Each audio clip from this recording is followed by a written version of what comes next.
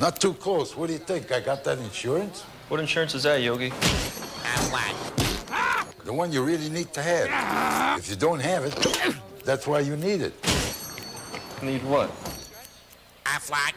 Well, if you get hurt and miss work, it won't hurt to miss work. And they give you cash, which is just as good as money. Hey guys, tonight we're going to nerd out on some baseball by talking about the legend Yogi Berra. But before we get started, remember you can find us by searching nerdybones.podbean.com and looking under 3 in History. We are on Podcast Addict, Apple Podcast, Spotify, Podbean, Pandora, Stitcher, and anywhere else you can listen to your podcast. Also like us on Facebook at 3 in History Podcast and leave us a review as we greatly appreciate it. Thanks guys, we'll get started now. If there was a better intro, I dare you to show me a better one. So let's. So what are we talking about tonight, guys? I'm so excited. Like you were talking about, we're going to talk about baseball and Yogi Berra. Yep. Yeah, Yogi Berra, man. It's the first one I've done, so I was. Yeah. We got to say that off the top. Like, thanks, guys, so far. Like everything you've listened to with 3 in History, I'm so excited. Jake is going to bring his episode, and then we're going to have Zalana bringing her episode soon. So yeah. Let's rock and roll, son. So yeah, I was a little hesitant to do it because it's a sports guy on a Nerdy Bones channel, but you know. Well, that's the thing. That's why it's called Nerdy Bones. So it makes you nerdy in your bones. Fair enough. This is what makes Jacob nerdy. So we're going to respect it and talk about it.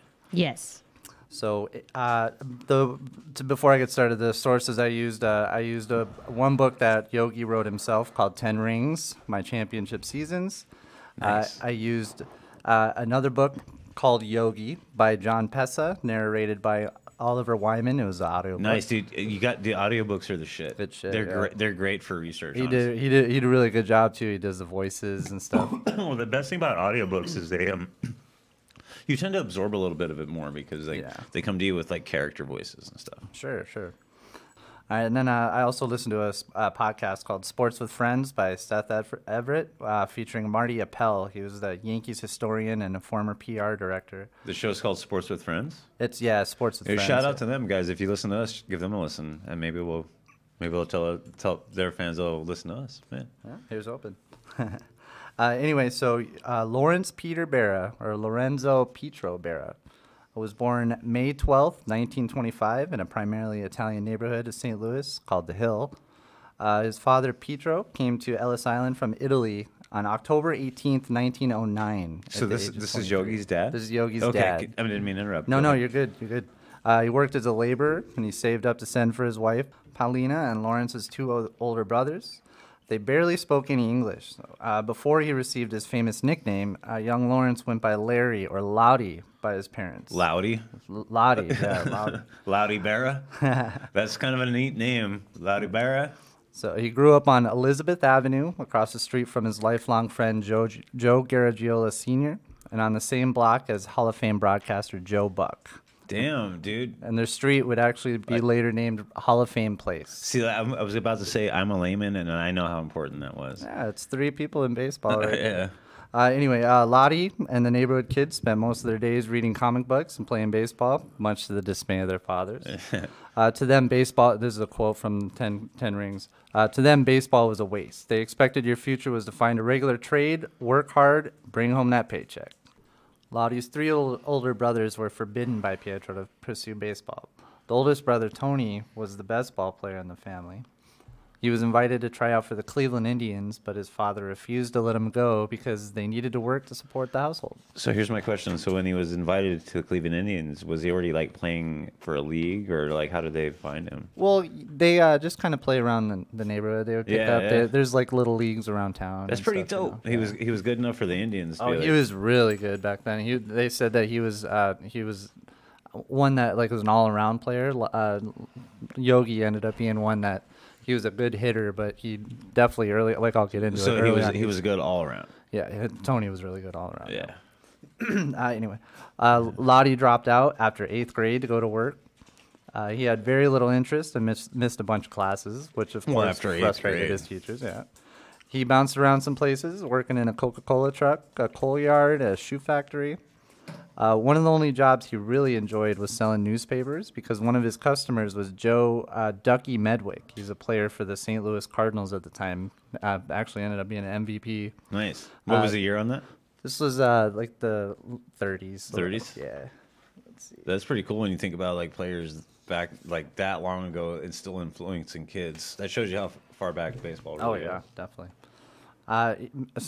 Another quote is Medwick used to hit pitches over his head or near his toes and hit to all fields. He didn't make hitting into some science, and I kind of used the same theory. If I could see it good, I could hit it good. Besides, the pitcher throws, I've got a bat, and what good does it do if I don't swing? He throws it good, I can hit it good. Exactly. He was all about it. He could hit it from wherever. If he could see it and he liked it, he was going to swing. Lottie was fine working in the morning, but by afternoon he was thinking about finding a game, which upset his employers. His father was convinced that he was destined to fail. He was certainly none too pleased when Lottie told him he was going to become a professional baseball player. Fortunately, Paulina and his three brothers convinced Pietro to let him have a chance. In fact, his brothers all actually promised to take on extra work to cover Lottie's expected portion. That's really, at the time, that's really cool. Yeah, like, and Lottie obviously had promised to send any money he made from playing baseball back to the family, too. Wow. Pietro said if Lottie couldn't get anywhere in baseball in a reasonable time, though, he'd have to give it up and find a real job. Fair enough. At 16, Lottie joined the American Legion Ball and learned how to play. To learn how to play. There were no dugouts or benches, so when he sat, it was arms folded and legs crossed. Just on the field? Yeah, exactly. Literally just sitting on the field? Yeah. Well, yeah, exactly. And so his teammates, I heard two different names. It said Jack McGuire or Bobby Hoffman are the ones who gave him. They were recently watching a newsreel about India, and they said he looked like a yogi, hence the nickname. And Yogi Berra. Nice. So, yeah, according to Yogi, it says it was Bobby Hoffman. Yogi says in 10 Rings that it was a couple of my teammates, Jack McGuire and Bobby Hoffman. So, basically, they both get credit. That's crazy to think the cartoon character Yogi Berra, at its core, has his name from an Indian yogi. I bet you don't even think about that. No, yeah, exactly. We get to that in a little bit. Yeah.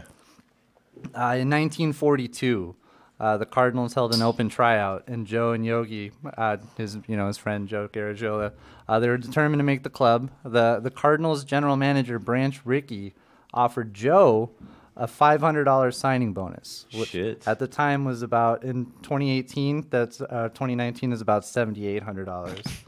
Which is still, I mean, and that would go into effect when he graduated high school. But Ricky didn't. He felt Yogi was too awkward and that he'd never become a ball player, so he didn't offer him anything.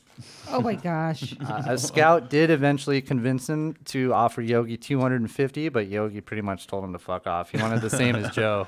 Hey, I don't blame it, man. So months later, Yogi actually got a telegram from Ricky, the same GM. He was now with the Brooklyn Dodgers. And he told him to report to spring training, but it came just a few days after he signed with the Yankees for the same $500 signing bonus as Joe. But he also got $90 a month to play for Norfolk in the Class B Piedmont League. That's a lot of money. It's not a lot of money. For that time? Well, $500 was good, but $90 a month had to cover his rent, too. Like I said, his father was pretty skeptical at first, but the family convinced him to at least let him try.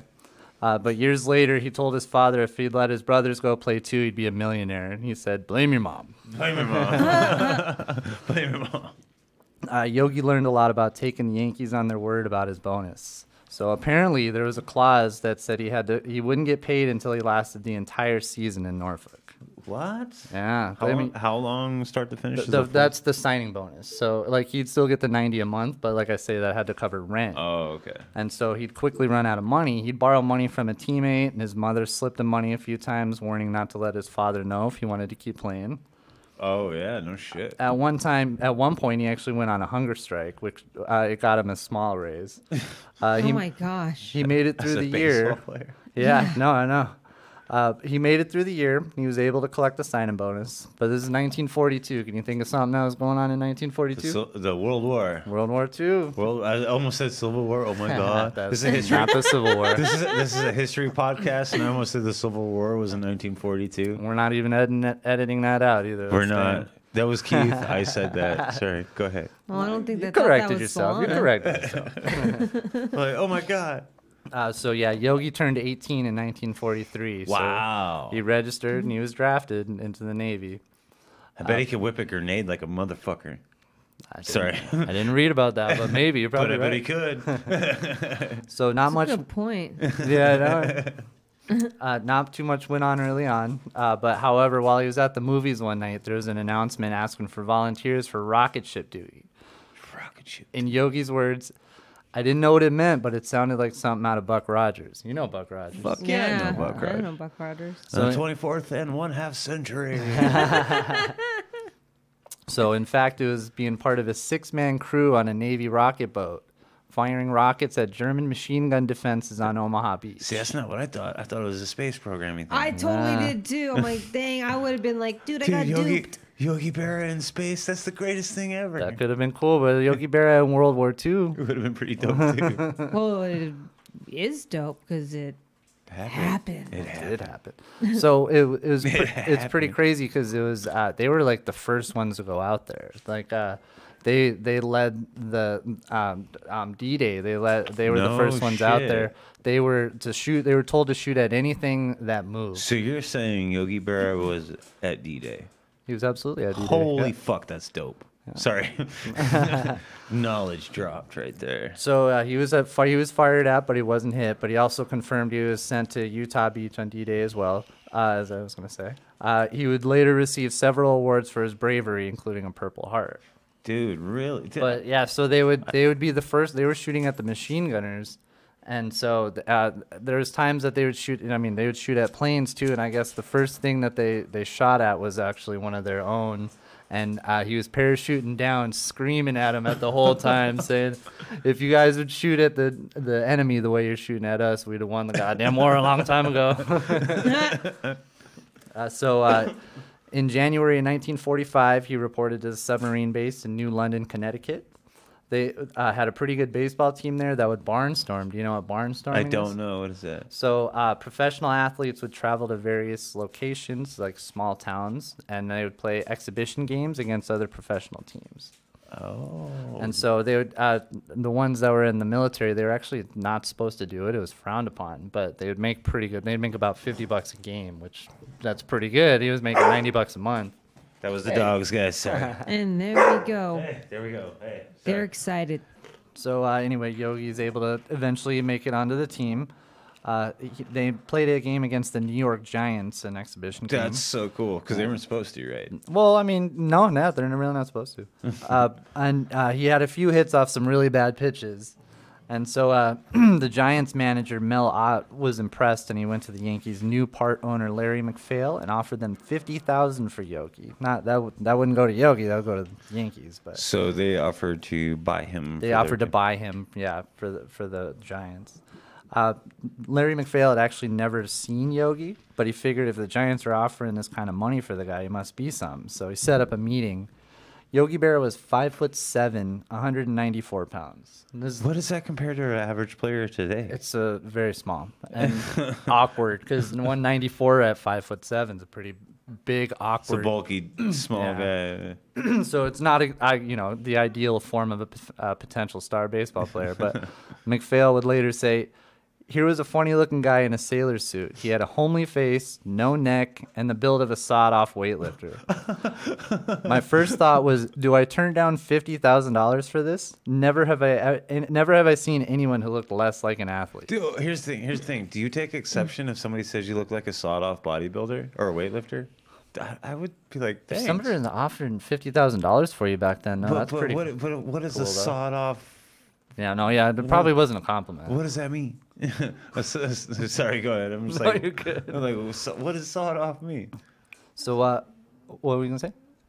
I was not going to say anything. Oh, that was the dogs. It's like, that That's wasn't the dogs, yes. the dogs are going. The dogs are going. Yeah, I thought that was you trying to say No, something. I'm just sitting here here like, what are you talking about? It's gonna be so great if that's on the mics. But yeah, keep going. So ultimately, McPhail decided to keep him, actually. So because of his awkward build, it was decided to turn Yogi into a catcher. Oh. It didn't hurt that I was confused at what position he really played. Yeah. Well, he played outfield too, but he definitely they turned him into a catcher because their current catcher, he was a future Hall of Famer, Bill Dickey. He was just about to retire, and so McPhail sent Yogi to the Yankees AAA team in Newark, and he did quite well. AAA is like right before. Remember when we had the Tucson Toros? Yeah. So that's like the level right before the major leagues. I see. So like a AAA team, like you said, like so. There's single A, double A, triple Okay, A. yeah. Sometimes there's lower A. Anyway, so he was called up to the Yankees and played his first game September 22nd, 1946, which was near the end of the season. His second at bat in that first game, he hit a 2-run homer. Many of the veterans on the team still weren't sure to make of this short, stumpy, comic book reading rookie with strange grammar, but he definitely could hit. His catching, like his defense, was not good though. At least not yet. He had a rocket arm, but with no accuracy. He had trouble blocking pitches in the dirt. He had no clue what pitches to call, which is huge.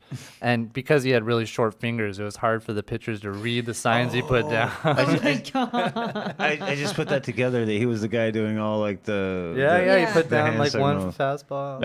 I just put that together. Popsicle They're like, sticks to what his does that fingers." say, dude? What are you doing, man? Is he flipping us off? That's what I'd make him do. Put popsicle sticks on his fingers. Yeah. I think they said he like painted his fingernails or did something to his fingernails one time, and the pitchers didn't like it. But as a hitter, though, he didn't have a very advanced approach. Basically, he swung at anything he could reach, like the guy earlier that he delivered papers to, Ducky Madwick. His manager once told him to think before he swung. With that advice in his head, he struck out. It confused him. He told the manager, "How can a guy think and hit at the same time?" Which brings us to our first Yogiism. Do you know any Yogiisms off the top of your head? Dude, not off the top of my head, but I looked because this motherfucker makes me laugh. Like I've got a list right here. You observe a lot by watching. Oh yeah. That's one that right off the top. That's hilarious. It's like deja vu all over again. I like that one. Yeah. And I like them all though. They're all funny. there's one on here that it says number 1. I don't know if I can attribute this to Yogi Berra or not, but it says it ain't over till it's over. That's him. Who said it? No shit. So there's actually 8 that were in Bartlett's familiar quotations that were from Yogi. Really? 8 of them, yeah. Yogi became very well known for sayings like, "I never said most of the things I said." But the writers picked up on them, and it only added to the legend of Yogi Berra. The future ain't what it used to be. Yeah, that's a good one. Yeah. Another good one came with photos of him and teammate Charlie Keller, who wasn't known for his looks either. Yogi replied, "So I'm ugly. I never saw anybody hit with his face." That's I my favorite. That's such a good one. I just love his logic. Yeah. Oh yeah. They all are. They have none of them make sense, but they all make sense. They make, Yeah. they make, It's yo- they in a make, certain way. If you take it literally, it doesn't make sense. they make Yogi sense. Yeah. Oh yeah. What was the funeral one? What is that one? It is always go to other people's funerals, otherwise they won't come to yours. So the 1947 season was Yogi's official rookie year. So 47. Holy 47. The Yankees dealt with several injuries that year, including star outfield Joe DiMaggio for part of the year. But so he played with a bunch of big time players. You're gonna hear some. But their pitching was solid. And as a Yankee at that time, he was surrounded by a tradition of going all out on the field and always pulling for one another. One time he was upset at himself for a poor at bat and sort of moped out to his position. He was playing right field that day. Joe DiMaggio went over to him and said, "Always run out to your position, kid. It doesn't look good when you walk. The other team may have gotten you down, but don't let them know it." That's solid advice. Yeah, I like that quote. Eventually, his bat earned him an everyday spot in the lineup, with many more coming at catcher. They pretty much dominated the league that year, leading second place Detroit by 12 games in the standings. The Yankees dominating Yankees. so many. Oh, years. especially Like, then, man. And so at this time, whoever won each league went to the World Series. And so it was just, there was a 7-game series, first to win 4 games. So if you win 4 straight, that's over. If you might go to 7 games if you each split. So just so you know how it worked back then. So they made it to the World Series, and they faced off against Jackie Robinson and the Brooklyn Dodgers. Get used to hearing that. I know Jackie Robinson. Yeah. Mm-hmm. In what would be the first World Series ever televised. Oh, Really? shit. Reporters asked him, Yogi, how he felt he was going to do against the speedy Dodgers, especially Jackie Robinson running the bases against him. Yogi played against Jackie Robinson in the minors, and he said he wasn't trying to brag, but Jackie hadn't stolen against him when they played against each other. Nice. The Dodgers unfortunately ran all over him. Of course. They stole five bases in the first 2 games of the series. The Yankees did win those 2 games, but he was benched for the 3rd game. They put a different catcher in.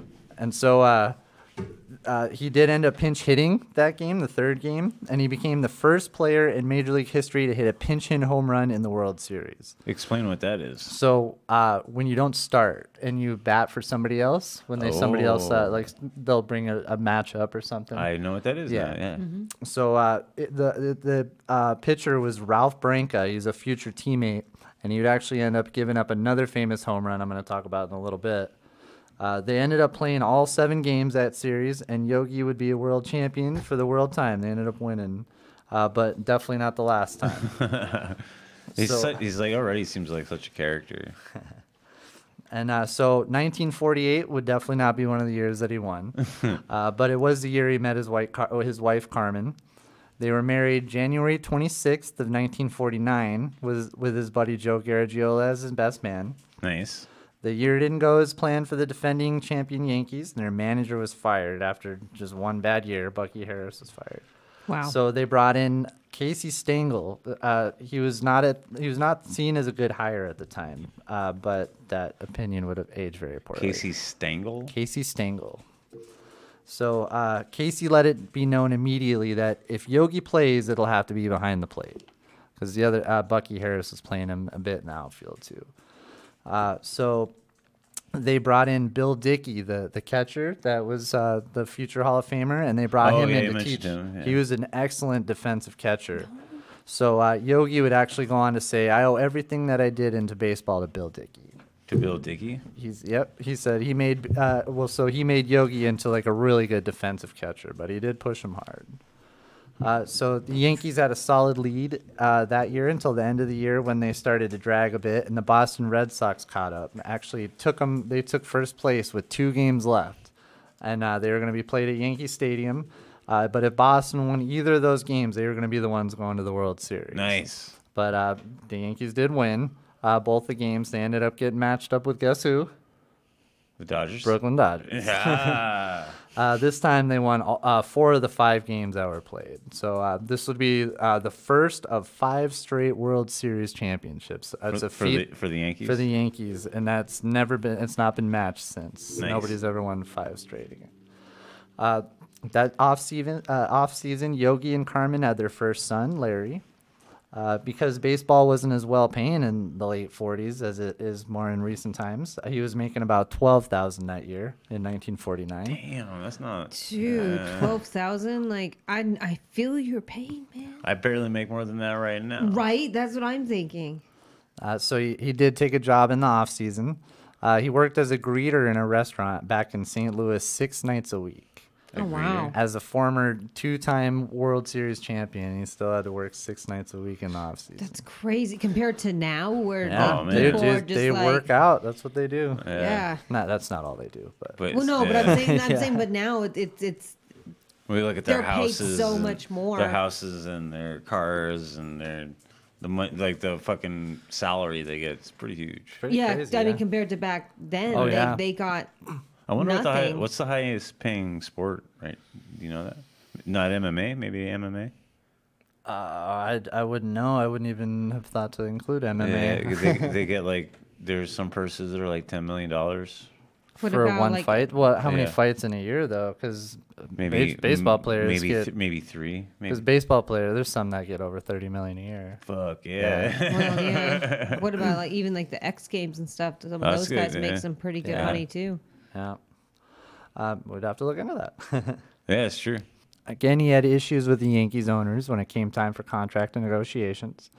The Yankees offered him $16,000 for the upcoming season, but Yogi felt he was worth more as a main contributor of a team that had just won the World Series 5 times in a row. But well, yeah, no, not quite.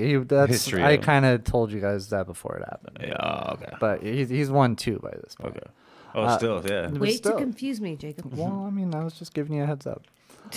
So he led the team. He led the team in RBIs that year, which he would go on to do for 7 straight years. And he also would lead all catchers in home runs and RBIs for 9 straight years, from 1949 to 1957.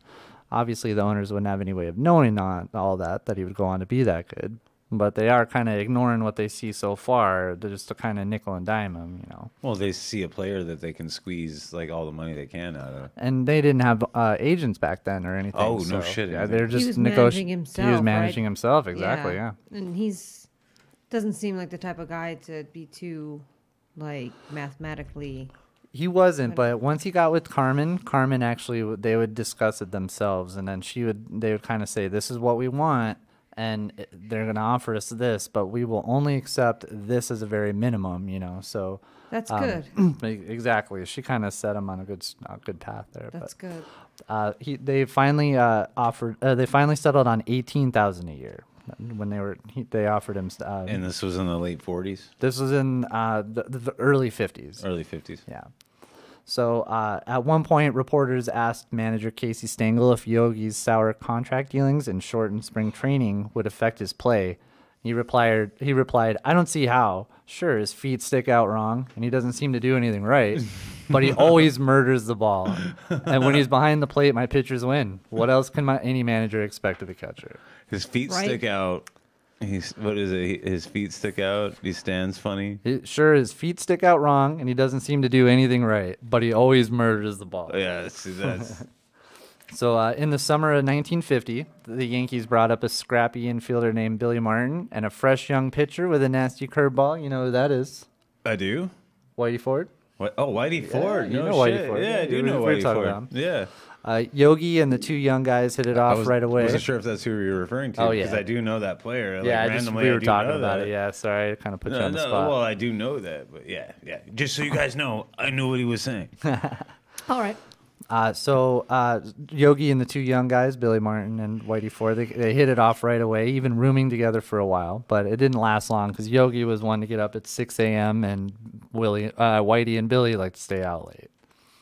So He didn't really go out on the town or anything he like that. he was an early guy. Yeah, he was one of the first ones to get there and all that kind of stuff. Nice. So by September that year, there was a 3-team race between the Detroit Tigers, Boston Red Sox, and the Yankees. September, it's the last month, so there's really no room for error.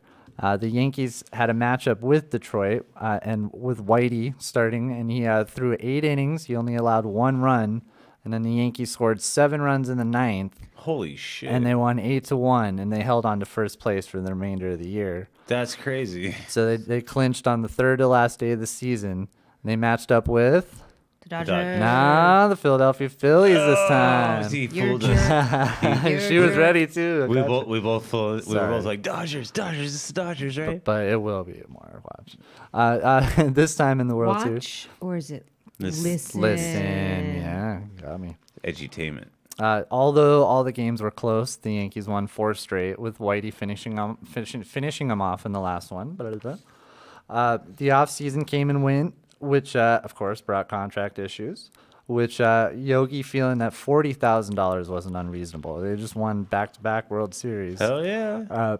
Yankees GM George Weiss strongly disagreed and offered him $22,000, just a slight raise. Yogi again decided to hold out, and the owner blasted him in the papers for it. Eventually, Casey convinced ownership to compromise, and Yogi signed for $30,000. So 1951 saw a 19-year-old switch-hitting stud who was already being called a mix between Babe Ruth and Joe DiMaggio. He joined the team. He joined the Yankees? Yep. While Yogi was home in St. Louis shortly before spring training started, he heard a story that the kid was told to report to rookie instructional camp, but he hadn't shown yet. When the Yankees sent a telegram asking why he hadn't shown, he wired back that nobody had sent him money to buy a ticket. Oh my God. You know that? Yeah. Any guess who that might have been? No, who is it? Mickey Mantle. Oh, That that's, would have been my guess. Dang it. that's gangster. That's gangster. Like, Yeah. That's pretty funny. You didn't buy me a ticket. How am I gonna get there? Am I supposed to pay to get there myself?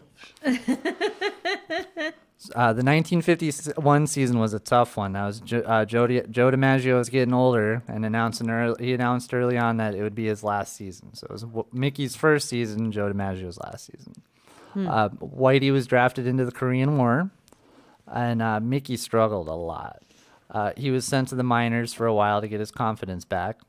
And the Yankees had to fight off the Red Sox again, as well as the Cleveland Indians and the Chicago White Sox. And it came down to the final week again.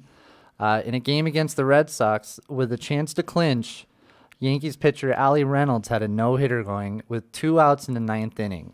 And they were facing future Hall of Famer and probably the best hitter, one of the best hitters of all time, Ted Williams. Reynolds had already thrown 1 no-hitter earlier that year. And if he threw this second one, it would be only the second time that had ever happened, 2 in one season. What's a no-hitter? I'm sorry. The whole game, nobody gets a hit. So Serious? like a single, double. Yeah, you can get a walk or you can reach on an error. But a perfect game is when they get 27 batters up, 27 outs. Nobody reaches base or anything. So a no-hitter is if they just get no hits. Have you ever seen that happen? Yeah. Yes, yeah. I watched, not in person, but I watched Randy Johnson throw a perfect game. Nice. Yeah, for the Diamondbacks. All right, so 2 outs, bottom or 9th inning, no hitter going on. Chance to clinch a playoff spot. So Ted Williams pops up a foul ball, and Yogi hits under it, and a gust of wind catches it, and he misses it. That sucks.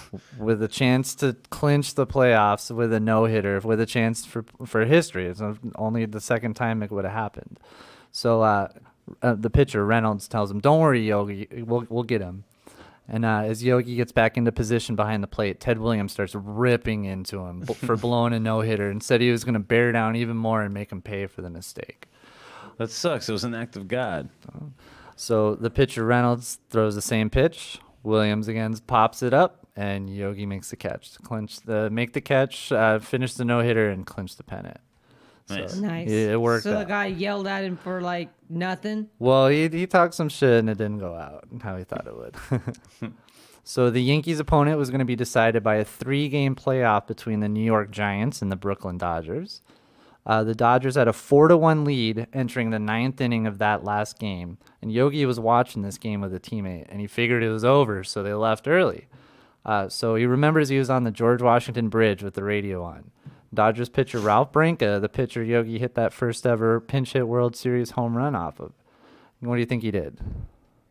I don't know. He gave up a 3-run home run, game-winning home run to Bobby Thompson, and what would go on to be called the shot heard around the world. Oh. And probably still the most famous home run of all time. Yeah, I've heard that. Yeah. A rookie, me too. Willie Mays, was on that Giants team. Have you heard of Willie Mays? Oh, hell yeah. Yes. Okay. In Game 2 of the World Series, many Yankee fans know all too well, Willie hit a fly ball to deep right center field between Mickey and Joe DiMaggio. And remember, DiMaggio's getting older, so it was no secret that DiMaggio had lost a step in center field. So as told by Mickey, I was running as hard as I could to get over to it because Casey had told me before the game about how Joe had slowed up a little bit, he thought. Well, anyways, when I get there, Joe's already standing under the ball. He said, "I got it." And you don't want to run into Joe DiMaggio. So when I tried to stop, I was going as fast as I could. My back cleat and my spike stuck in a rubber drain. And when it did, my knee went right out through the front of my leg, and I just folded up on the field. Oh, that was who? Mickey Mantle. Really? He played the rest of his career with a torn ACL, never regaining his speed from before the injury.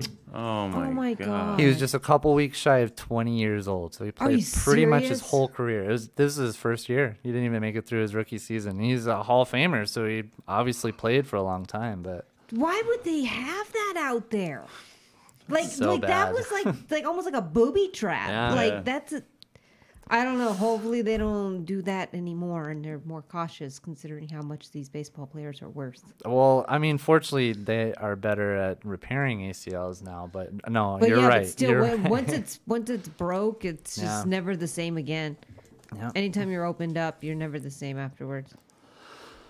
So the Giants got out to a 2-1 series lead. Remember, it's best of four or first of four. So, and before Game 4, Casey, the manager, called the team together and he said, "You have not done well, and the manager has not done well. But we are going to be all right if you just go out and play the way you can. And I commence managing as I should be managing. We have all been lousy together. Now let's all be goddamn good." Nice. And that's what happened. They won the next 3 games to win their 3rd straight World Series. Yogi was named American League MVP for the first time, and his second son, Tim, was also born that year. In 1952, that was going to be the first year without their leader, Joe DiMaggio. They struggled. So that's the first year he retired? Yeah, he had retired, yeah. They struggled early on. They actually ended up in 5th place at one point. They did get hot. They had jumped to first place, but it came down to the very end where they had to win 13 of their last 15 games, and they only won by 2 games that year. So that year, Yogi hit 30 home runs, which at the time was the most ever for a catcher. Nice. Wow. And they were matched up in the World Series with guess who? Dodgers this time. I was guessing. They split the first 2 games of the series. So it was 1-1. In Game 3, Yogi hit a home run. Unfortunately, in Brooklyn's next at-bat, Pee Wee Reese and Jackie Robinson both singled, and then they pulled off a double steal. You know what that is? No, it's a double. So they're on first and second, and they end up on second and third. Oh, shit. Okay. And so then there's a wild pitch by the pitcher, and it went past Yogi. He wasn't able to find it, so both runners scored on the one play. Nice. The Dodgers won that game 5-3, and so they went ahead in the series 2-1. The Yankees then tied up the series with a 2-0 shutout in Game 4, but then the Dodgers went up 3-2. So 1 game away from winning the World Series, and they were both going to be at the Dodgers' home stadium, Ebbets Field. Nice. So you get the advantage there and playing at home. In Game 6, the Dodgers were up 1-0. Going into the 7th inning, Yogi homered to tie it, and then Mickey Mantle homered and they went ahead and they won. So it goes to Game 7. In the decisive Game 7, the Yankees held a 4-2 lead in the 7th. The Dodgers loaded the bases with 1 out, with Duke Snider and Jackie Robinson coming up. Snider popped out, and then Jackie hit a pop-up too. The first baseman lost it in the sun. The rest of the infield froze, so with 2 outs, all the runners are running. If the ball falls, all 3 of them are going to score. But in comes running second baseman Billy Martin, makes the catch at his knees and ends the rally. They ended up winning 4-2, and so they had officially tied the record for 4 straight World Series. The most that was Lou Gehrig and Joe DiMaggio from 1936 to 39. That was the most ever at the time. Now they had tied that. So this is the 5th one already for Yogi, 5 World Series. Nice. The 1953 seasons when Mickey Mantle gave us the term tape measure home run. So with Yogi on first base, Mantle hit a monster home run that was measured at 565 feet. Jesus. Wow. So some historians have argued the distance, saying that it was more likely about 515 on the fly, and that it probably bounced another 20 or 30 feet. But who cares? Either way, it's when they started measuring the distance of home runs, because they were monster home runs. Yogi struggled for a while during the season. He had a virus, but he changed up his diet a bit. And he managed to finish with pretty good numbers for the year. They clinched in early September. 5 straight times they were the best team in the American League, and they did it all with many of the same guys. Yogi had a trivia question that only the most diehard fans could answer. Who are the 12 guys that played on the 5 straight championships from 1949 to 1953? I'd be willing to bet most lifelong baseball fans can't answer this. Maybe even 2. So they were Gene Woodling, Eddie Lopat, Allie Reynolds, Hank Bauer, Vic Rashi, Joe Collins, Bobby Brown. You didn't know Bobby Brown played baseball? Yeah. Well, that's a different Bobby Oh, Brown. yeah. Charlie Silvera, Jerry Coleman, Johnny Mize, Yogi, and Phil Rizzuto. Remember Rizzuto from Billy Madison? I do. They matched up with the Brooklyn Dodgers. Yogi hit a home run in Game 1, and they won a high-scoring game 9-5. President Dwight Eisenhower watched the game on TV and mentioned Yogi in his press conference, saying, "I received a terrific kick out of Yogi Berra's home run. That fellow really slammed it out of the park." Yogi actually met or interacted with every president from Harry S. Truman, so from 1945, that president, to President Trump. Wow. Nixon was actually a big fan of Yogi, and he liked to tell a story about Yogi meeting the wives of the Milwaukee Braves during the 1957 World Series. One of the wives told Berra he looked cool. He replied, "You don't look so hot yourself." That's funny. Also, George W. Bush talked about Yogi being an inspiration to him, not only because of his baseball skills, but of course for the enduring mark he left on the English language. Some in the press corps think he might even be my speechwriter. That's funny. The Yankees won the second game of the series. The Dodgers then came back and won 2 to tie it up. But the Yankees came out strong in Game 5, winning 11-7, and then Billy Martin drove in the game-winning run in the bottom of the ninth in Game 7, and they had officially broken the world record for 5 straight. Oh, yeah. Wow. In 1954 and 1955, Yogi won his second and third American League MVPs. In 1954, the Yankees won 103 games, the most they would win under Casey Stengel, but Cleveland won 111 that year, so they didn't even make the playoffs. And then the Indians would go on to get swept by Willie Mays and the New York Giants. In 1955, the Yankees faced, guess who? The Dodgers? The Dodgers. The Dodgers. Again. In Game 1 of the series, Jackie Robinson was on third base and pulled a daring steal of home. He was called safe. Yogi jumped into the umpire's face, arguing the call, but to no avail. Until his dying days, you would swear Jackie was out. You could say, hey, Yogi, what about Jackie? He was out. He was out. He was out. They didn't have replay back then, so the call stood. The Dodgers would lose that game, but would eventually go on to win their first championship in franchise history in a thrilling 7-game series. Yogi had a chance to tie up the game in the 7th game, but Brooklyn left fielder Sandy Amoros made a great running catch, and the game ended 2-0.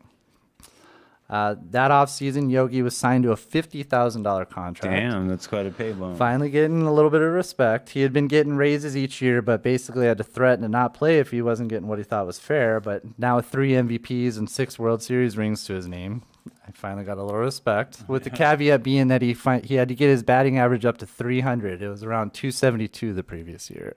But he'd been up there around 300 other years. Excuse me. He was getting some more time in the outfield again, not only to give him a bit of a break from playing catcher, but also to give playing time to Elston Howard. The Yankees were one of the last teams to integrate, so often trading out their talented black players, which eventually brought criticism by pressure groups. A really bad quote from their GM, George Weiss, was that Ellie was the first black player good enough to play for the Yankees. Oh, man. Yeah. That's rough. Yeah. That's fucking rough. He was already 26 when the Yankees got him, but he was a stud, having played in the Negro Leagues for a couple of years. Oh, yeah. That year, 1956, Mickey had what's called a Triple Crown season, where he led the league in batting average, home runs, and RBIs. And in fact, at one point, he was threatening to beat Babe Ruth's 60 home run record in a season, but he ended up finishing in a single season. Yep, in a single season, we ended up with 52. The Yankees, as a team, broke the American League record for home runs in a season set by the 1936 Yankees. Yogi had one of his best seasons, again hitting 30 home runs with 105 RBIs and a 298 average. Remember, he was trying to be close to 300. Yep. And he broke Cubs catcher Gabby Hartnett's career record for most home runs by a catcher. What's most impressive about that is that Hartnett played for 20 seasons, and this was Yogi's 10th when he broke it. Yogi also got involved in opening a bowling alley with Phil Rizzuto, and he became face of the franchise for his favorite drink, Yoo-Hoo. Dude, I love me some Yoo-Hoo. Yeah, me too. I love that it's chocolate drink. Right? Oh, and I think now it says chocolate soda. Yeah, we I had that think you're right, discussion yeah. before, and then we never looked it up. A funny story that may or may not be true. Apparently, he was at the bottling factory one day in an executive's office when the phone rang. He answered, and a woman asked if Yoo-Hoo was hyphenated. Yogi replied, "No, ma'am, it's not even carbonated." That's I love the way his brain works. The Yankees cruised to the playoffs with a 9-game lead over second-place Cleveland. They were matched up with, guess who? Dodgers. Dodgers. Dodgers. Again, after losing Game 1, the Yankees chose Don Larson to pitch Game 2. He had been added to the team in 1955 as part of a 17-player trade. Damn. Coming off a year in which he had 3-21. That's 3 wins and 21 losses. Damn. Not good. So they were getting a player that had that record? Yep, they picked up this guy. They figured he had some potential in other ways. I don't see why. Got to win sometime. Yeah. So in the second inning of this game, Yogi hit a grand slam, and the Yankees got out to a 6-run lead. But Larson was wild, and he couldn't hold the lead, being taken out in the second inning in what would be a 13-8 loss. Damn. Oh my gosh. The guy that went 3-21 the previous year. The fans went nuts after the game, chanting, "The Yankees are dead. The Yankees are dead." Oh my God. The Yankees won because they had just lost the previous 2 World Series, or the previous 2 seasons they hadn't won the World Series. So the Yankees did win games 3 and 4. And when Don Larson was again chosen to pitch again in the pivotal Game 5, reports are that Don Larson was out on the town the night before, likely thinking he was done for the series. In Game 5, he lasted 97 pitches. That's still a lot of pitches. It's a lot of pitches. It's good enough. He never once shook off a sign that Yogi put down. Mickey hit a home run in the 4th inning, and a second run was added in the 6th. After the 7th inning, Don Larson was smoking a cigarette in the dugout between innings when he realized the situation and said to Mickey, "Look at the scoreboard, Mick. Wouldn't it be something? 2 more innings to go." Mickey immediately got up without saying a word and left Larson by himself. It's considered very bad luck to speak to a pitcher during a no-hitter, much less a perfect game in the World Series. Right? At this point, he had a perfect game going. I didn't know that until you mentioned it a few weeks back. Yeah. I didn't realize that superstition. I didn't know that. Yep. So entering the 9th inning, not a single batter has reached. Yogi said to him, "Let's get the first batter. That's the important thing." The first hitter flew out to right field. The second hitter grounded out. Next to bat with 2 outs in the 9th inning of the World Series with a perfect game on the line, Dale Mitchell comes in to pinch hit. Larson got ahead 1 ball and 2 strikes, then threw a fastball that even Yogi admits was a borderline strike. The umpire called strike 3 for the first perfect game thrown in a playoff game. Still to this date, only 23 have ever been thrown, not once in the playoffs since.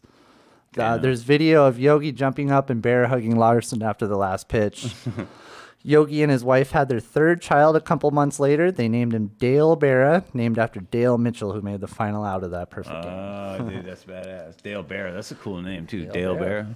That's a cool name. Prior to this series, Yogi had received news that his mother would be getting her leg amputated in an attempt to save her life from the effects of diabetes. Aww. He wanted to come home and be with her, but Pietro said the best thing would be for him to play. He asked her he asked his mom, Paulina, if there was anything he could do for her. Paulina said, "Hit a home run for me." The Yankees lost Game 6, 1-0, so no homer. But Yogi hit a 2-run homer in the first inning of Game 7 for her. Then hit a second 2-run homer in the 3rd for good measure, and the Yankees went on to win 9-0 for Yogi's 7th World Series. Jeez. After the game, Jackie Robinson came into the Yankee clubhouse, put his arm around Yogi, and told reporters that he was one of the best clutch hitters he'd ever seen. Nice. This would be Robinson's last game and the last time the Yankees would play the Brooklyn Dodgers in the playoffs as they moved to California with the New York Giants 2 years later. In 1957, Yogi had his worst year as a hitter, thus far at least. One night, some of the team were going out to celebrate Billy Martin's birthday, and Yogi didn't really want to go, but Carmen convinced him it might help him take his mind off his struggles. After dinner, they all went out to the Copacabana nightclub to hear Sammy Davis Jr. Copacabana. Sorry. No, you're good. A drunk was heckling Davis, shouting some racist I like shit. this story. And the Yankees players, being fans of Sammy, told the guy to shut it. One thing led to another, and a drunk ended up with a broken nose. The GM never really liked Billy. He considered him a bad influence on the team and blamed the whole thing on him, ultimately trading him to Kansas City. Wow. Phil Rizzuto used to say, "The year Billy roomed with me, I was MVP. The year he roomed with Yogi, he was MVP. And the year he roomed with Mickey, he was MVP." Some bad influence. Right? The Yankees won the pennant again, and Mickey won his 2nd MVP in a row, but Yogi battled injuries all year. They did make it to the World Series. They went 7 games against the Milwaukee Braves, but Don Larson gave up 3 runs in the 3rd inning, and the Yankees never recovered.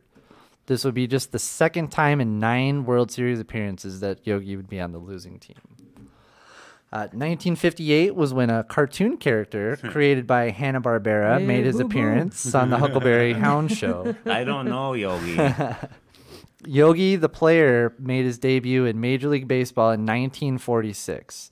By 1955, Yogi had won 3 MVPs and 7 World... That's 1958. I fucked up. By 1958, Yogi had won 3 MVPs and 7 World Series. Yogi strongly considered suing Hanna-Barbera for defamation. Joseph Barbera would say, Yogi Berra doesn't play baseball, and Yogi Berra was not passionate about picnic baskets, but undoubtedly the sound of the name was awash in our collective unconscious at a time when Yogi Berra was a very popular figure. Yeah, that's where my mind goes. He just decided to let it go. But this is similar to another with Baby Ruth candy bar. Baby Ruth, yeah. You know what that's named after? Babe Ruth? It's named after, apparently, it's named after Quote, Grover, unquote. President Cleveland's daughter, Baby Ruth. Really? She had died 19 years before the candy bar came out. And the year before the candy bar came out, Babe Ruth hit 59 home runs. So you tell me But- who you think the fucking yeah. candy bar is made after. Yeah, they were capitalizing on Ruth's success. And so, It makes me think of the Goonies. and they didn't want to give him any money, so they said it was It makes me think of the Goonies at Baby Ruth. I know. Yeah. That's my favorite part. Sloth love chunk. Sorry. I had to do it. You're good. Hey, I love the You Goonies. guys. I love the Goonies. Good stuff. Anyway, back to Yogi Berra. The team in 1958 got off to a huge lead, then kind of coasted the last few months, finally clinching a few weeks before the season ended. They got their desired rematch with the Milwaukee Braves, but lost the first 2 games of the series and appeared to be in big trouble. Don Larson was terrific in Game 3, and the Yankees won 4-0, but they were shut out 3-0 in Game 4 and 1 loss away from losing back-to-back World Series. Howard Cosell asked Casey, the manager, if he thought the team was choked up. I always remember, this is Howard Cosell. He replied, if there's any choking, it'll be you on this microphone. Nice. Yankee, I like that guy. yeah. He's in really. a lot of video games. This is Howard Cosell. I won't go all into Casey. There's a lot of good. There's a lot of bad. But, Isn't that with everybody? of course, especially of the time. Yankee Wow. pitcher Bob Turley shut out the Braves in Game 5, and then Game 6 went to extra innings with Braves pitcher Warren Spahn going on just 2 days rest, taking the team into the 10th inning.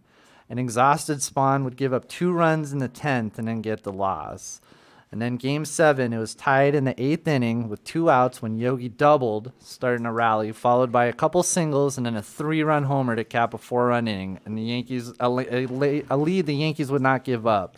Yogi now had 8 World Series, just 1 shy of Joe DiMaggio for the first of all time. Nice. 1959, Yankees finished in a disappointing 3rd place. Yogi broke a record ranging from 1957 to 1959 for most games in a row without an error. Damn. at Oh, that's catcher. pretty good. Yeah, 148 games. But it was a tough year for him as his mom, Paulina, passed away. Oh. The team traded away Don Larson, Hank Bauer, and a couple other players to Kansas City for 3 players, one of which was Roger Maris. I remember that name. Yeah, you do. Roger would win the MVP in 1960, hitting in front of Mickey. They played the Pittsburgh Pirates in the World Series, and they outscored the Pirates 55-27 that World Series. Nice. The Yankees were winning games 16-3, 10-0, 12-0. But the Pirates used 2 They key... were leading in those games. They won those games. Yeah, that's what I'm yeah, saying. exactly. Yeah, but the Pirates used 2 key home runs by second baseman Bill Mazeroski. The second one coming in the bottom of the 9th of Game 7 to edge the Yankees, only outscoring New York by 7 runs in their 4 wins. Before Game 7, Yogi would tell a reporter, "Don't print this, but we're a much better team." Oh my God. The reporter, confused, said, "Why don't you want me to print that?" And Yogi looked at Mickey, who heard the whole conversation, and said, "What do you think, Mick?" Mantle said, "Hell, it's true, ain't it? If you don't want it to be quoted, you can quote me on that." Mickey Mantle would say this is the only loss he ever cried after, because they were the better, 55-27. Yeah, but you've seen a lot of them where it's the better team and something happens and they forever go down. Man. I like that. You can quote me on it. Yeah, he's like, fuck it. That offseason, the Yankees let manager Casey Stengel go after winning 10 pennants and 7 World Series in 12 years. They said it was because of his age. He was 70 now, and the Yankees decided on a new rule of 65 being a kind of forced retirement age from the franchise. Wow. If they're winning, why would you do that? You know? Exactly. But they just decided to get new blood in there. They lost, so. They were bitter. So they signed Yogi's former backup catcher, Ralph Houck, as manager. Houck moved Yogi to the outfield full-time, with Elston Howard becoming the everyday catcher. Ellie had a monster year, hitting .348, and Whitey won 25 games. But that year, 1961, was the year of Mantle and Maris. If you've ever seen the movie 61 or already know of baseball history, you already know, of course. But Mantle and Maris were destroying the ball, both threatening to beat Babe Ruth's record of 60 home runs in a season. Yep. Pop, pop, pop, pop. one right after the other. Yeah. The catch was that this season was an expansion year. They added a couple teams into both leagues, and they added 8 games to the schedule. So the commissioner, who was a close friend of Babe's, decided that if the record were to be broken in more than 154 games, there would be an asterisk next to their record. Oh, that sucks. Babe would still be listed first. That's bullshit. Yeah, seriously. It was a huge story all year, with both players having streaky moments where it looked like he'd be the favorite. But Mickey eventually had to pull out of the race after suffering an abscess in his hip joint caused from an injection that was supposed to cure him of a flu. Oh my gosh. Damn. He just had all kinds of shit that happened. But he also drank a lot and kind of partied, and so that'll do it. Yeah. Most fans did want Mickey to win it, because being that he was a true Yankee. Even booing Maris when he took the lead. Remember, Roger was traded from Kansas City. Mickey came up with the Yankees. Okay. But on the last day of the season, Roger hit number 61, and his home run record, quote unquote, had an asterisk until 1991. 6 years after Maris died, so he never knew he was the home run king, although it only lasted for 8 years until Mark McGwire broke it in '98. Okay, so that was the whole point of the movie. Yes. I remember that. I remember that now. As a team, they had 6 players with over 20 home runs and went on a 13-game winning streak to take the pennant with 109 wins. They matched up with the Cincinnati Reds. I didn't make you guess who. I wouldn't have guessed. who had 4 20-plus homer guys themselves. Mickey would be sidelined most of the series with his leg injury. Yogi had to miss a game after getting a cut over his eye, diving for a ball in left field. Shit, that probably hit him in the face. Yeah, that had to hurt. But the Yankees won the series in 5 games pretty handily, with Whitey breaking a record of Babe Ruth's pitching 32 straight innings without giving up a run. Yeah. That's insane. Did you know Babe Ruth used to be a pitcher too? I did not know that. I actually always thought until recently, basically, that he was an outfielder. Yeah, he moved to the outfield because he was such a good hitter. I didn't think he did anything but hit the ball. Oh, he would pitch. They're like, don't just go sit in the benches. We'll take care of it until you got to come up and hit. Well, it's like that old I forget how the poem goes, but Casey Jones. Like I just kind of have a picture, like he just sits in the dugout and they call him out. And do you remember the story of Casey Jones? Yeah. I know what you're talking about. I forget how the rhyme goes, but like he always hits a home run or whatever, and then he finally gets struck out, and then he like loses all of his confidence, and like he just gets struck out over and over and over again. Actually, yeah. And then, like he ends up trying to just hit the ball on the ground. Yeah, I remember. It's an animation, right? Yeah. And it's like starts raining on him and stuff, and he's like swinging at the bat. Dude, I'm gonna fucking put that at the end of this. Right. Nice. Casey Jones up to bat. So Whitey broke this record of pitching 32 straight innings without giving up a run, and as Whitey would later say, it wasn't a good year for the Babe, because Roger ended up being the one too. So 1962 would be the first season Yogi played under 100 games. He made his final All-Star. Under 100 games? Yeah, because there were 154, and then moved to 162. Okay. So, yeah. So he made his final All-Star appearance, which I hadn't mentioned yet. Yogi made the All-Star team 15 straight years and played in 18 total. From 1959 to 1962, there were actually 2 All-Star games in a year. They did that to raise money for player pensions. It didn't last long, obviously. This last appearance was kind of a formality, though, as he had his worst hitting season at age 37.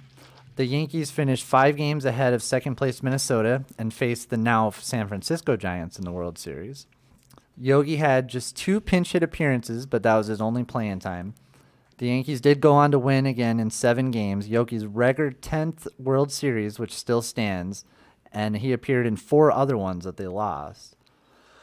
He came back in 1963 as a player coach and played in fewer games than the last, but did hit a bit better. He passed Babe Ruth's record for games played as a Yankee, behind only Lou Gehrig.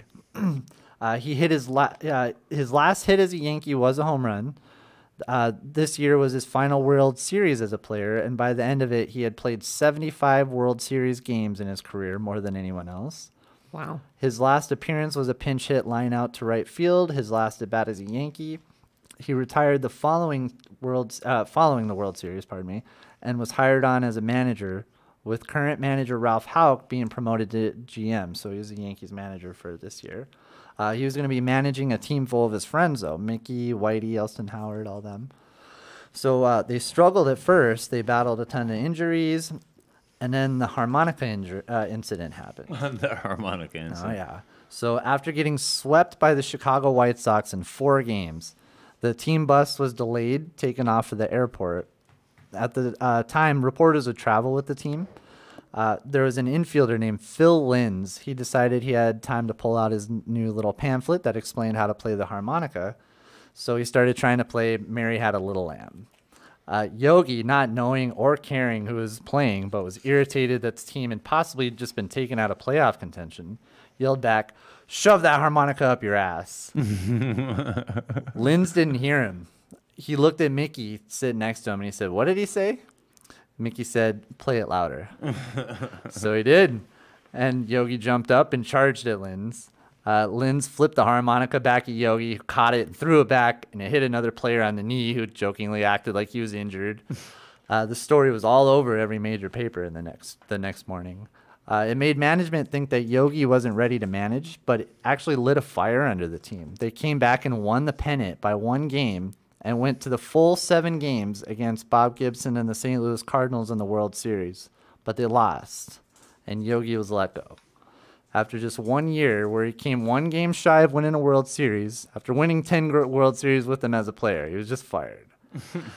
He was contacted by the New York Mets, where Casey Stengel was actually a manager. They brought him up to the Mets after they let him go by the Yankees. And he coached under Stengel and then 2 other managers following Casey's departure after the first year. The Mets would win the World Series in 1969 with Yogi as a bench coach. And in 1972, when the Mets manager Gil Hodges passed away after suffering a sudden heart attack, Yogi was promoted to the Mets manager.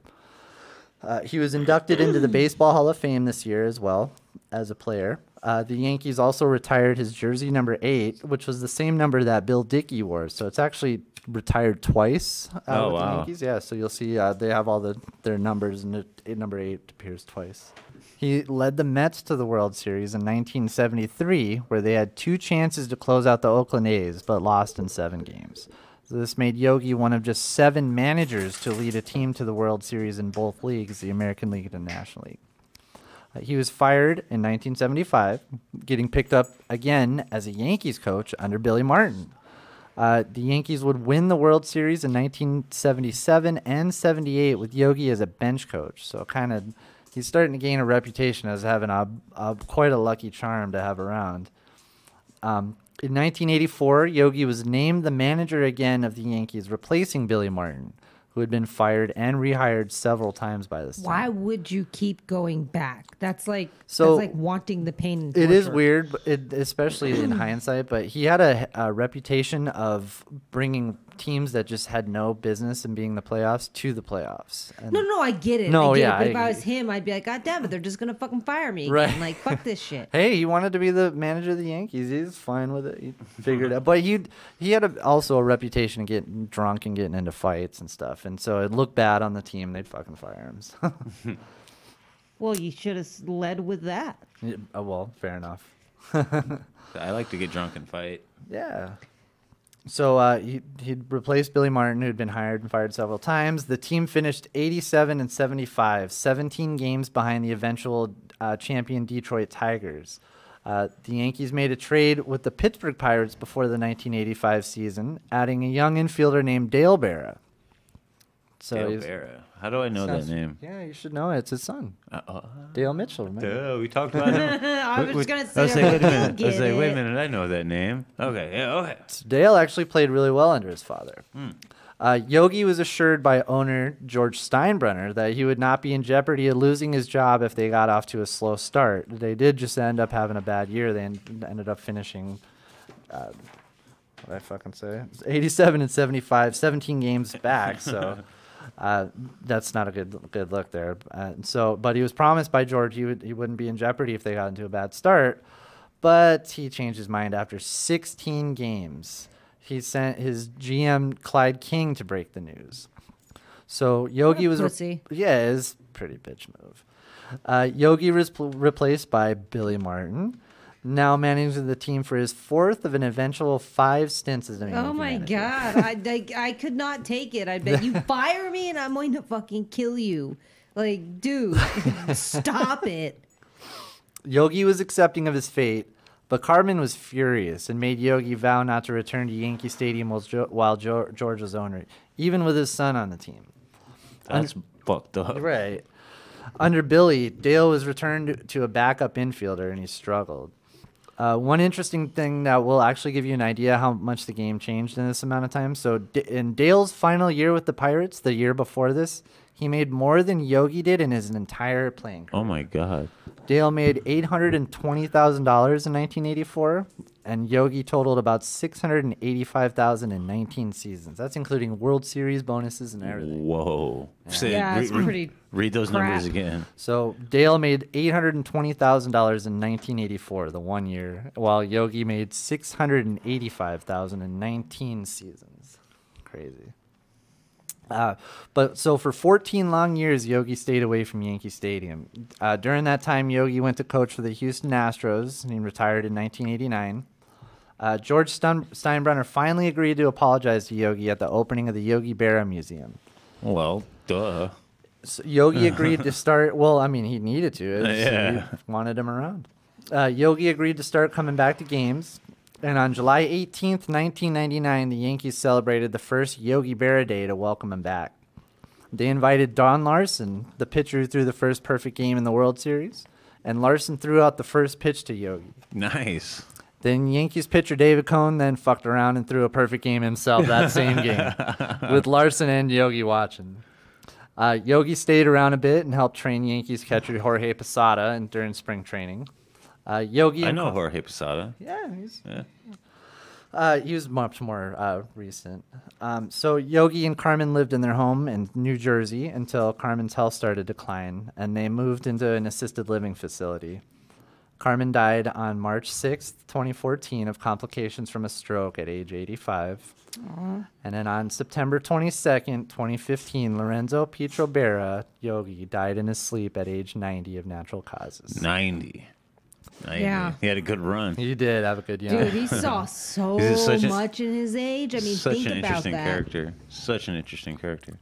The Yankees added a number 8 patch to their uniforms, and so did Dodgers manager Don Mattingly, who was a longtime Yankee.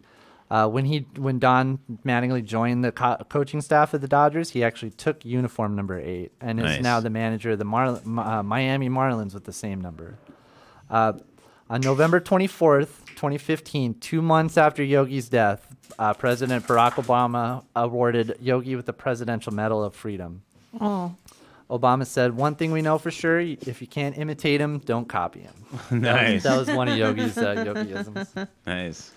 So that's it. That's the story, Yogi. Dude, I have a bunch of Yogi-isms I wanted to go over, but that's the story. Yeah, give us a couple more Yogi-isms. One of them is, when you come to a fork in the road, take it. So in the podcast with Marty Appel, he's talking about that one. He talks about a few of them. So when Yogi would give directions to his house, there was a fork in the road, and you can go left or right, and you'd end up at the same place. That's funny. So when you there's come to a fork in the road, take it. So it makes sense, but it's you can observe a lot just by watching. It ain't over till it's over. I love that one. Yeah, right? I didn't I've realize definitely that was... used that one in my Yeah, life. me too. Presidents use that one. Like Yeah. all kinds of people have used that one. Well, way to just make me feel like. Well, no, dirt. but I'm saying it's like that's one of the really common. This is like, I didn't realize. Like, Yeah, I've no, heard exactly. that 1,000 times. It's like deja vu all over again. Yeah, I like that one too. So this one, he told a Times language columnist in 1987 that he never said this, but later took credit for the quote. Supposedly, he said this as he reacted to back-to-back home runs by teammates Mickey Mantle and Roger Maris. Makes perfect sense to me, he said decades later. No one goes there nowadays. It's too crowded. There's another one.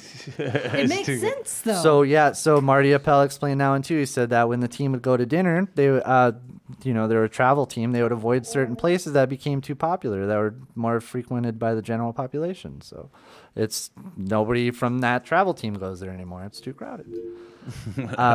Baseball is 90% mental and the other half is physical. That's hilarious. I love that. I love the math. A nickel ain't worth a dime anymore. Well, yeah. I feel like I've heard that one. That one's a good one. That one makes sense if you know about like nickel candy, dime candy, and stuff like that. Because like things raised.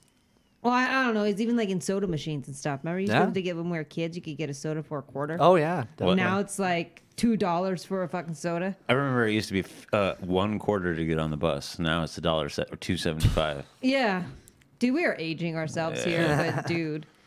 I think we said this one. Always go to other people's funerals, otherwise we won't come to yours. We made too many wrong mistakes. I love that one. This one. Congratulations. I knew the record would stand until it was broken. Really? You better cut the pizza in 4 pieces because I'm not hungry enough to eat 6. Oh my God. I usually take a 2-hour nap from 1 to 4. That's awesome. I'm going to start saying that, actually. Never answer an anonymous letter. How are you going to answer an anonymous letter? Who are you going to send it to? Me? I'm going to send it to myself. Slump. I ain't in no slump. I just ain't hitting. How can you hit and think at the same time? I explained that one. The future ain't what it used to be. Yeah, I love that, too. It gets late early out here. So That makes sense, though, because of daylight savings time. And it said late in the season playing left field at Yankee Stadium, the shadows would make it tough to see. Oh, no shit. He said about one of his teams, we have deep depth. We have deep depth. And he would That's say, like we have dead. Yeah. pair up in 3s. Pair up in 3. Dude, I think that's my favorite. I can see a coach saying that, though. Pair up in Like, 3s, pair up in 3s. because if you're pairing up, you're always pairing up with 2 people. But if you want them to pair up, but you want it to be more than 2 people, it makes sense. What word do you use? Yeah, exactly. Trips up in 3s. There you go. You've got to be Trips up in 3s.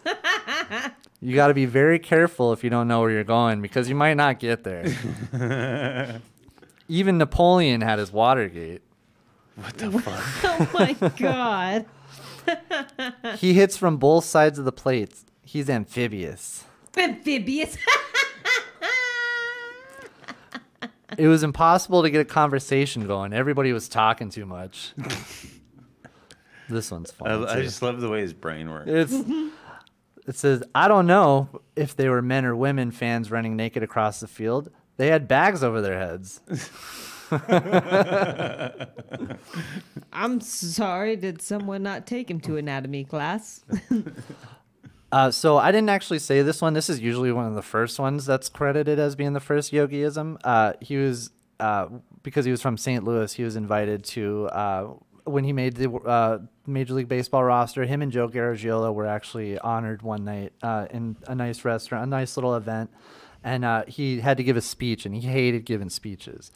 And he bumbled his up. He said, "I'm a lucky guy, and I'm happy to be with the Yankees. And I want to thank everyone for making this night necessary."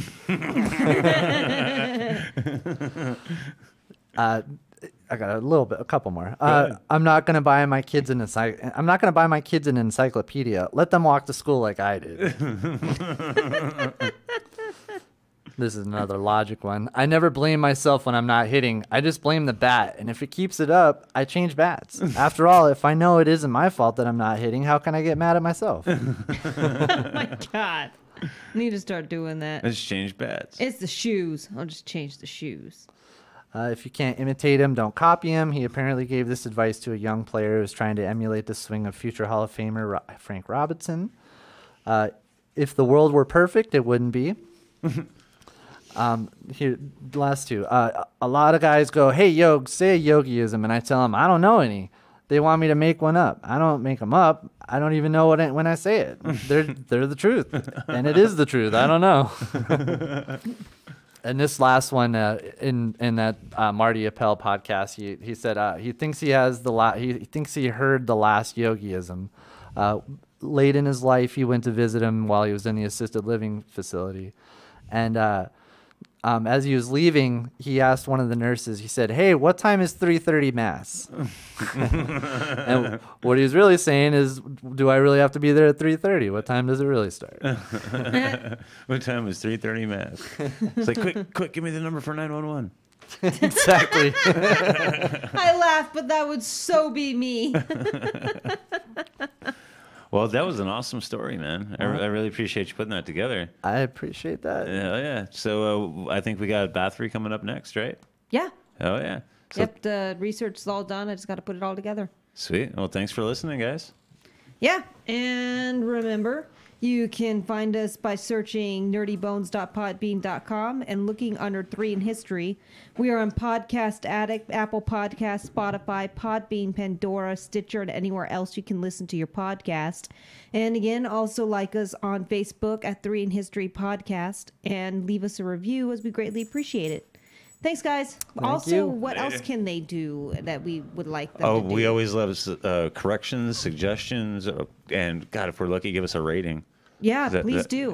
The ratings help a lot because every time we get them, I notice every time we get somebody even giving us a 1-star, shit bumps up, so that helps.